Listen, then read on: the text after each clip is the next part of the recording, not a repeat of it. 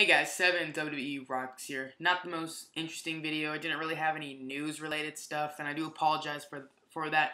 But I saw something on Twitter a few days ago after WrestleMania that really caught my eye and just really made me think about how cool of an accomplishment it was.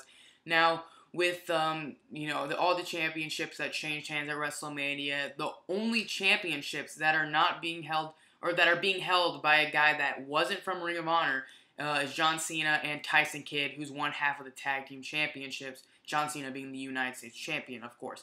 But you got Seth Rollins from Ring of Honor, of course. All these guys from Ring of Honor. WWE World Heavyweight Champion Seth Rollins, Intercontinental Champion Daniel Bryan, one half of the tag team champion Tyson Kidd, and Kevin Owens, NXT champion. Now I think this is just so crazy. It just, when you step back and really look at it, it gives me hope that the WWE's not looking at the big guys so much, the guys like Roman Reigns. Sure, they have those guys like Roman Reigns, but it shows that it's about pure wrestling talent now, and I really think that's what this kind of means.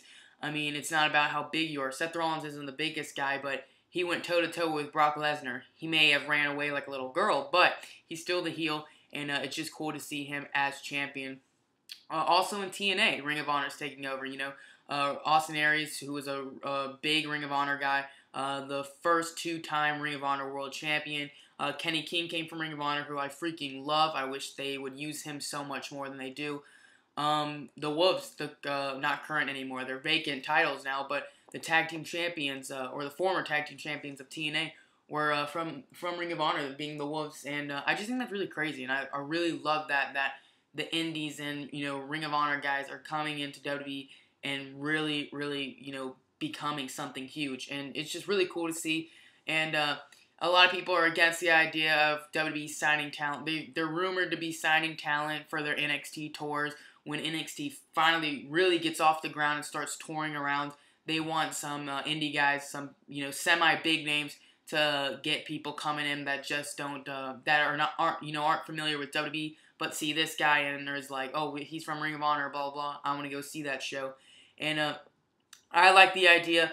It does suck that some indie companies will be sad because they're losing their guys, but they kind of need to be like PWG. PWG, I feel like, is always introducing new stars, and they're never. A lot of guys stay there for a while, but it's not like it's just the same old guys. You get new talent every single event. Like, it's crazy, and I think that's awesome. They need to be like PWG now. The Briscoes are rumored to be going to NXT, so right off the bat, Jay Briscoe would have to lose the title to go to NXT. And you got guys like ACH, Roderick Strong, this awesome guy.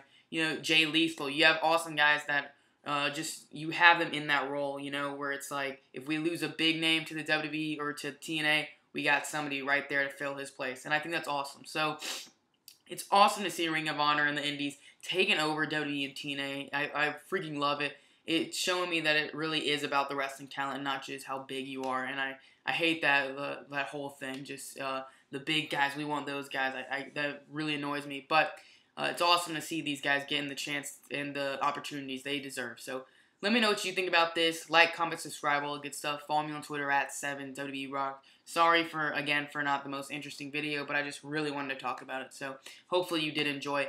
TNA's on tonight, and I'll be tweeting during it because it's their first live tweet edition where supposedly if you tweet during it, a good comment, I'm assuming, they'll put it on TV. You'll get to see your tweets.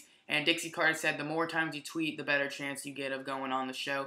I don't expect them to put on 7 WWE Rocks, but it would be really cool if they did. So thank you guys so much for watching. Enjoy Impact tonight if you watch it. And just, as always, have a nice day. Thank you guys.